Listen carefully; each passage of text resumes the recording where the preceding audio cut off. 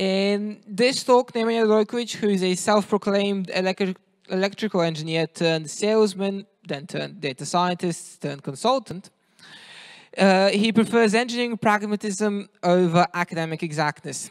His talk will focus more on what algorithm porn is, what are its causes, and what costs do we pay for it, both short and long term. Conversely, how do we mitigate it and stick to the simplicity-first approach while preventing mutiny and churn among our data scientists and engineers? So without any further ado, I would like you to give a round of applause for Nemanja. Thank you. Okay, can you hear me? Okay, good. Thank you all for coming. I understand it's a bit late. It's one of the last sessions, so thanks for coming. So, how do we start a talk with porn in the title?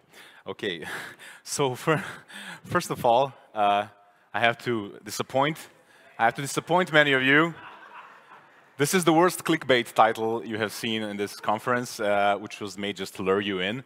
It's completely kosher. There are no juicy details or juicy content. There are some movie references, but not that kind. So you still have time to leave, huh? So if somebody came just because of that, huh? If not, let's get it going. Okay, so just briefly about me. So my current title is Senior Consultant at Deloitte Belgium. What I actually do is a blend of data science and machine learning. So I'm basically doing both the prototyping of machine learning models and deploying them in production. Not at a large scale still, but let's say that I work on the whole pipeline. So Deloitte, most people, and even me included before I joined, know it for its tax practice, the audit, the legal, and so forth, but many people don't know that Deloitte is one of the top players in the domain of tech consulting, and also together with the growth of the whole AI field, our AI practice, advanced analytics, is also growing very rapidly. So from the experience of previous years' projects across various industries, across various clients, we have noticed certain patterns, it's better to say anti-patterns, which lead to certain inefficiencies in our projects, which we, in our canteen over there, yeah, we see the planes, we dubbed algorithm porn. So, so what is for us at least algorithm porn? It's any kind of development, any kind of inflation of project or product features which are not really driven by client demands or project demands, but more like, let's say, satisfying the ego of the developer, or just how they call it, I like the term, a resume-driven development. So when you're just applying something just so that you can, in the end, show it off somewhere. Of course, sometimes you want that, sometimes the clients get impressed by that, but most often it really leads to some negative consequences down the line. We're not the only ones who came up with this. I Googled and I found an article on this topic, a guy with the exact same term, which was talking about the exact same problem. As you can see, he's also asking the same question: Is this bringing us any progress? All this one-upmanship and all this endless competing on some academic data sets or applying some nukes in the algorithm shape on various data sets, torturing the data until they confess everything? Or is it any worth? Let's call it like that. Is this thing working? Okay. We're also trying to think, of course, first, in order to solve a problem, you need to understand why is it happening. And what I believe, I just say, is that it's in a way in the nature of a data scientist to be a pioneer, huh? So to be a person which is inspired by novelty and to rush into the unknown and bring a bag of gold or something, you know, to bring some value. And they just feel depressed a bit if they walk down the beaten path. That's not just something that excites them where they feel at home. They get restless if this goes on forever. Also, I think we are putting a bit of pressure on data scientists today, the industry and the society. We expect data scientists to make self-driving cars, send people to the moon, cure cancer, bring world peace, and so forth. And maybe it's a hypothesis, that we feel that in order to bring something big, we need in a way to suffer. Huh? We need to make something complicated. We need to shed tears over our algorithm, I don't know, kneeling on rice or whatever, and people reading our code should also cry. I don't know if they think that, but certainly a lot of code looks as if people had this belief while producing it. But somebody would say, okay, if there's just like a lot of good to haves next to the must haves, is it really that bad? Maybe it's just like a benign phenomenon. Maybe there's. But actually, we have seen over and over again that down the line, yeah, it's a killer. Huh? So algorithm porn, yeah, it's exciting, tempting in the short term, but in the long term, never good. It kills your time, it kills your money, which leads to failed projects, which leads to failed products. And the last and the worst thing I would say, it leads to failed relationships between clients and vendors, between employees and employers, and so forth. That's enough, I would say. Huh? So the question is, it's a bit hard to catch when you're actually deviating into this trajectory. So what can we really do about it? You know, if you're a software engineer, I'm not saying it's easy, but at least you have some tests which fail, and then you know you have a problem. In data science, you know that everything can pass and function, but you have a terrible analysis, and then it can keep you awake at night and so forth. What we indeed can do about it, in the simplest form, is we need to understand the whole data science process. We need to study it thoroughly. We need to simplify upstream as much as we can, and then we need to repeat it. Okay, easier said than done. This is a model I will use for this, like a tracker for this presentation. Are you aware of the CRISP DM model? Does somebody know what's a CRISP? Oh, okay, good. Okay, more of you should learn about it. Google it. So it's a cross-industry standard process for data. It's not the best for data mining. It's not the best one, but it's good enough. And it shows a good overview of what we do, including deployment. Many times people forget about deployment. And if you're developing anything worthwhile, you should go to deployment finally. Okay, so yeah, I just changed. Not understand the data, because you first need to collect it. Okay, and let's go block by block and see what can we do to minimize these creative deviations on the road to creating really good, stable data products. You need to start with the domain understanding. So, no, first you need to start with a problem. So people sometimes start from the availability of data, which you know is just a road to hell. You need to understand, assuming you have defined your problem, you need to understand the broader picture, the domain, that's clear. You understand that specific problem more in details. And this is all important in order for you to be able to define the scope properly at the very beginning of your project. Scope creep is a familiar term all over software engineering. And the basic challenge is how to define what are the must-haves versus what are the good-to-haves. And this is something which is often challenging, and there are conflicting opinions. So, of course, it's important who says it's a must-have, who says it's a good-to-have, and what is the impact. Sometimes when you analyze the impact, you realize, okay, it's not a must-have. We can wait with that feature. When collecting the data, again, we should try in a way to minimize the effort, at least in the early stages. So listen to the domain experts. If they tell you that something is nonsense and should not be included in the modeling, then trust them with a grain of salt, because sometimes they don't know what you can do with the algorithm. So be brave enough to listen to them, but also brave enough to challenge them, of course. The second point is I would need a bigger bold font. I should have done that, but carefully design the collection process. What I mean by this, okay, if you're in the field of structured data, there's not a lot of space for you to really change something in collecting, not often. So if you need then to disturb some HR process or a sales process in order for you to collect more data, it's sometimes a deal breaker. But if you're working with computer vision, if you're working in IoT, let's say working with a physical world in a way where you're measuring some signals, there's a million ways in which you can place your sensors, place a camera. Just by switching something, you can reduce the order of complexity significantly for your whole your whole product and your whole project, and eliminating the need, for example, for deep learning down the line, and yeah, just sticking with some linear model or a random forest or something like that.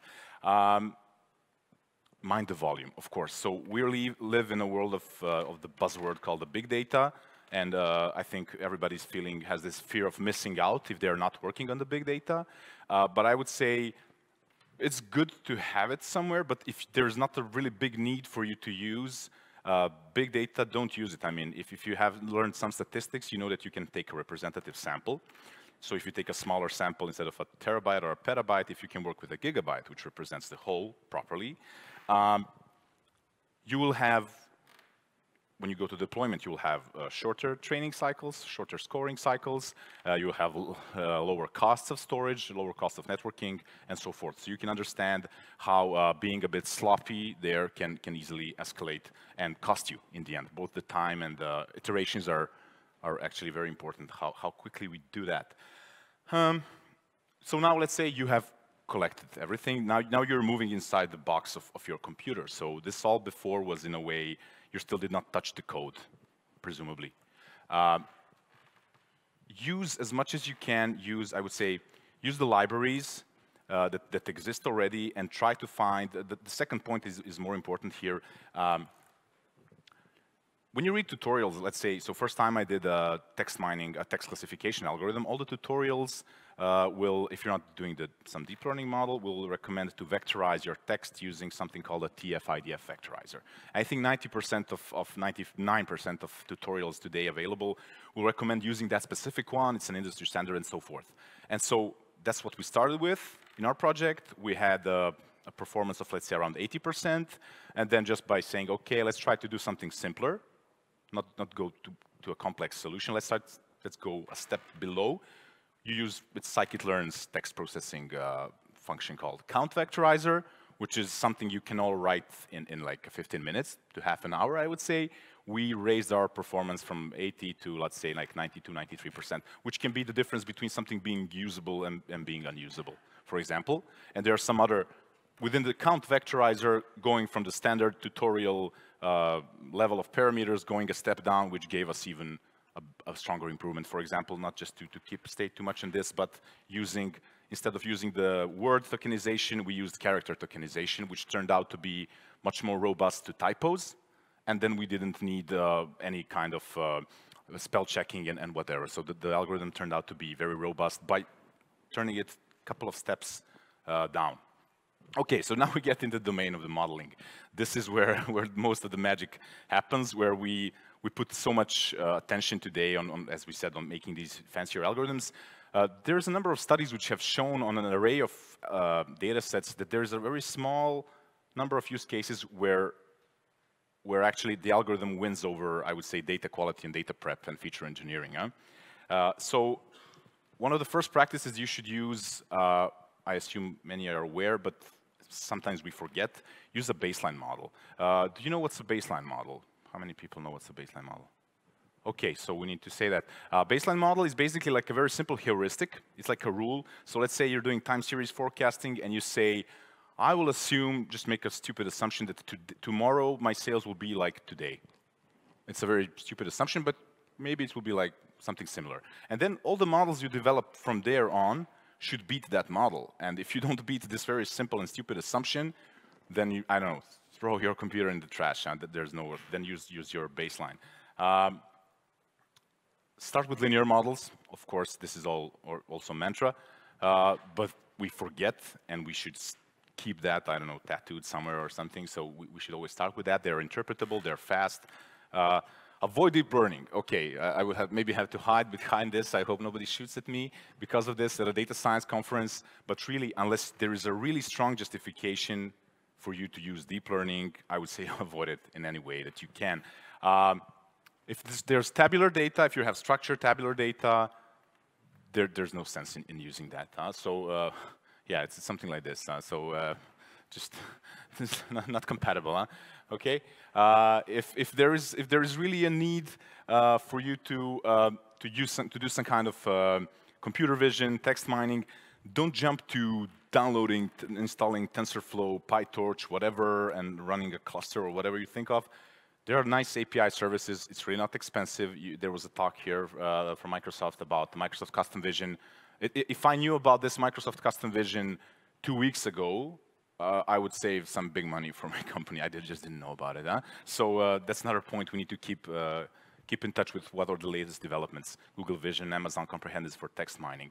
And finally, if it's unavoidable for you to, in the end, use deep learning, use existing topologies, you're all probably very smart, but I don't know. It takes time, even for smart people, to develop really something innovative in the domain of deep learning. And there are a couple of research groups which do that, and most of us just use the tools they are developing, the algorithms. So use existing topologies, like recently we used for a project the YOLO algorithm. I don't know if somebody heard of it. It's for object localization. It works very nice out of the box. You clone it to your hard drive. You label the data. And you run it, and it works fine. And use pre-trained models, meaning pre-trained weights, and apply the transfer learning whenever possible. Saving time, saving money, and then later, if you have managed to prove the concept with this approach, then you can think if there's really some marginal increment needed, then you can go that way. Okay. Evaluation. So this is something which, of course, having a target metric is something you also define at the very beginning. And the target metric, if it's not, it needs to be not only clear, but it needs to be clearly linked with the business question. And it's a constant, it's like a, how should I say, like a guiding star. The business problem is the cornerstone, and your metric is the guiding star against which you evaluate all your models in the future. And when you want to balance too many things, in the end you fail. So the advice is use a single metric. And if you need to use multiple metrics, still say one will be the optimization metrics, the rest will be the so-called thresholding or satisficing metrics, how some people call them. So what's the logic? You would just say, let's say you have 10 competing models. You will say, I want the winner of this competition will be the one with maximum precision, but in the pool, I will have only the ones which have recall of at least 80%. So if none of them cross the threshold, then, I don't know, back to the drawing board or something. Then you have a different problem.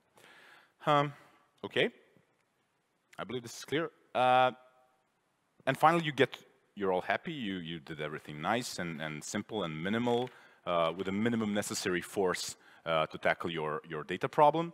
And then you go to deployment. Again, don't start buying clusters and you know, building buildings and whatnot. First, and even infrastructure as a service can be an overkill and just waste a lot of your time. Platform as a service providers, AWS, Google App Engine, AWS Elastic Beanstalk is a very good one, very easy to work with, to deploy, update, and so forth. And try containers. I say try because I cannot guarantee for them. It's a funny thing, Deloitte's internal global IT protocols on firewall prevent us from using Docker. So yeah, I could not play around with it a lot. But from all the places I could read it, I understand it allows you to have a really nice bumpless transfer from development to production. And as well, to have a certain kind of a bubble which can then be copied between the developers, and so that everybody is nice and happy without any things breaking in different environments. So that's for us the end of the pipeline. Just as a bonus, here I would like to talk a bit about the process. There should definitely be a standard process. It's a very good practice. I mean, nobody can force you to use it, but it's always good for you to have a standard process that you are following, that everybody in the team is following. You know, if you're a one-man show, then it doesn't make a really big difference. But if your team has 3, 4, 5 people already, it's very necessary, it's very practical, and saves you nerves and trouble. Checklists. It sounds very stupid, but checklists are a fantastic and amazing thing. There was some kind of research in hospitals that hospitals which use just checklists that the surgeon before the surgery and after the surgery just needs to check something. Oh, I didn't leave the scalpel in the person, and I saw this. If they just do all these things with a simple checklist, the incidence of this post-operative problems, infections, and so forth is reduced by, I don't know, 20–30%, which is quite significant. And finally, maybe we are fighting this, but we are a flavor of software engineers, huh? Not as good, but we should. The better software engineers you are, the better data scientists you will be. So I would urge anybody with any aspirations to stay in this field. I think we will have to learn much more about this. Follow coding and documentation standards. Learn about use everyday version control, test-driven development as much as you can. CI/CD, okay. When you get to the deployment, this whole DevOps tooling and process. And standardized project structure across the team, this is something we're implementing currently because, yeah, in other programming languages, it's like normal that if you start like a Node.js project, there's immediately a certain kind of project structure, or Rails or Java. In Python, it's a bit more freestyle, but there's this cool thing called cookie cutter, which gives you a lot of, it's like you just create a new project, and there are different templates for different kinds of projects, and there is a cookie cutter for data science template. And if you use this within your team, this will really allow you to have a standard way. It's interchangeable, so when you just look at another person's code and you don't have to suffer, you know where the Jupyter notebooks are, where the raw data is, where the transform data is, and where the processing and everything is. It makes things very, very simple. And yeah, it just takes up a couple of lines of code to set it up, and that's it. And reminding people to use it. Good. So in terms of process, so just as a summary of this first step, where we're still talking about how to put a lid, how to crush the dreams of aspiring data scientists and keep things simple. Set up processes, standards, and tools. Diligently keep up to date with existing packages and services. This is potentially the biggest time saver. Huh?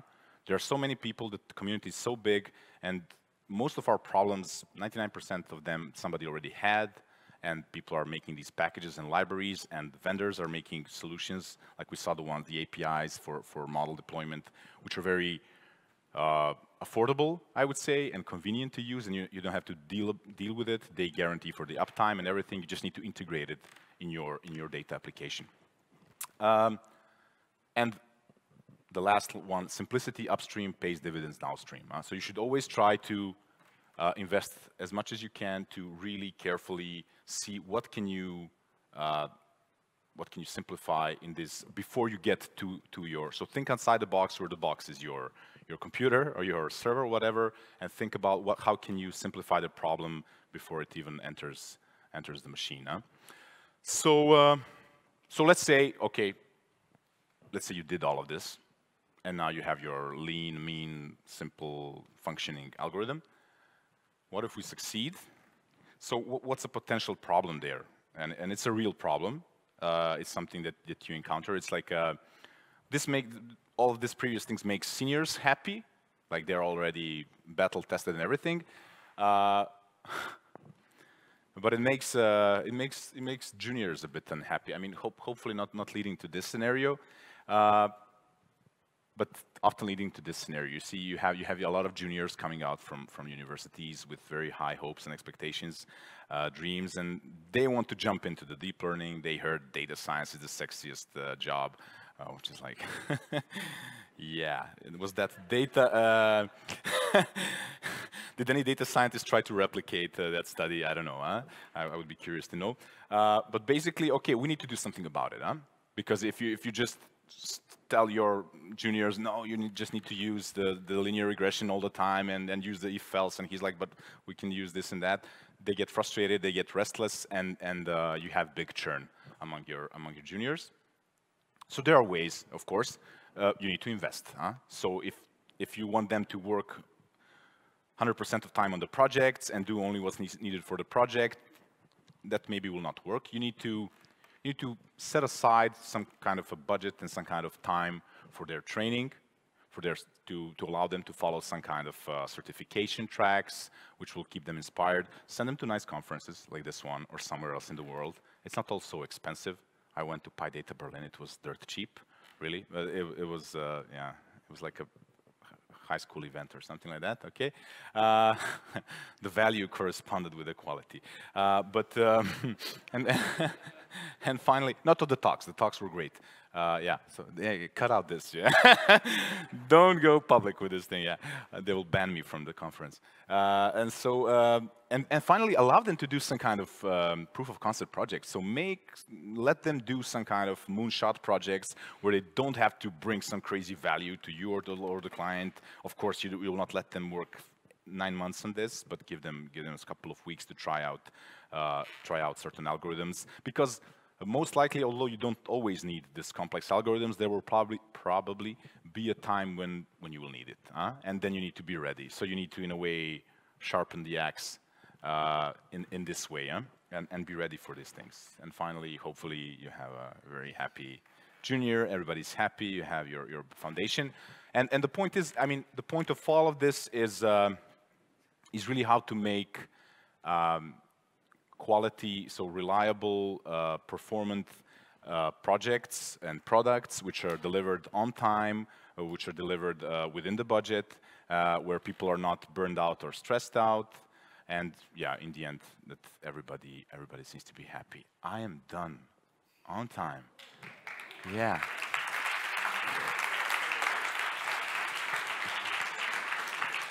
Thank you. These are just some links. It's not important, and you have the Q&A. Okay. That is that as well, but that is quite quite an achievement. Reminder: you can ask your questions via the link here. So it's dsc.network/Q/A/Tesla with a capital T, and cap sizes do matter. Oh yeah, that's why it didn't work for me. Bad programming. Alas. We do have some questions though here already. Okay. So, how do you argue against the future-proofing argument when planning, designing features in order to avoid algorithm porn, as it was said? Can the asker of this question clarify the question with the future-proofing? Yeah, of course. Who asked the question?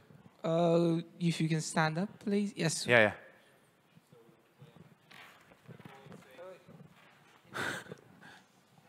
Stand up.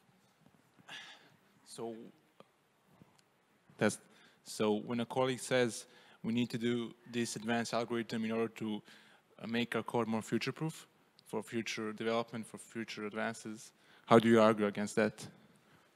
Where the question is that just like wishful thinking?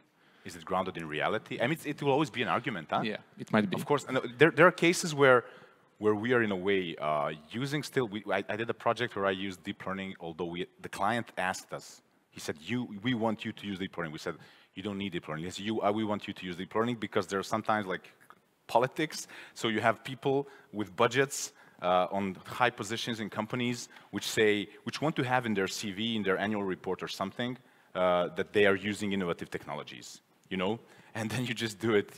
He's just burning this money for that, and you just you go along, whatever. You didn't hurt anybody, but it's a discussion. Huh? It's sometimes if you cannot always win, but you should challenge. Huh? I would say it should be in a way not just hunch based, you know. But of course, not everything can be data based. That's not a problem. So. Yeah, challenge. I would say just challenge and see what's the impact. Huh? If you say let's do this, and if this takes a year, and so what's the priority? Huh? There needs to be a priority matrix, and that you can sort all these things out. Huh? Yeah. Thanks.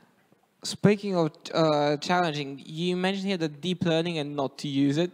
So how do you respond to clients when they want to use deep learning and you clearly see there's no need for it and they're insistent? So Deloitte's philosophy is to always try to advise the client if we think that he's wrong, because we think this is a good client relationship, and of course in the end he's the boss. If he really insists, we will. I mean, he's informed. We make sure that he's informed that this is not the best practice. If he still sticks with it, I mean, yeah, it's not a nuclear bomb, so what the hell, yeah. Well. So what is the main difference between internal data science projects and data science projects as a professional service for your customers? Within Deloitte, yeah. Is the question. The main difference is, I would say, external projects have a nice budget, have good management, and they get finished on time. Internal projects get dragged along for ages. Yeah, because it's not something we do on top of everything else. So it's basically our free time. Yeah. Could you share with us a story of your more challenging projects that you did in terms of? In terms of external. in terms of technology. Yeah. In terms of technology. Well, the most challenging thing I did was making a text classification algorithm. This is a product we're developing now. It's used for so whenever goods are traveling over the border, they need to have a certain, it's called an HS code for the customs, which defines the customs duties that you paid on these goods. And it's a really complex problem which requires domain knowledge and product knowledge, and it's something which has very high volumes, and for companies which have billions of trade over the world, it creates big risks if they do this classification wrong. And in this classification, they have a lot of churn within. It's done manually mainly now, so we're automating this process. So this involved building this natural language processing, text mining model from scratch, up to deploying it now on AWS. Yeah, so for me, this was the most interesting.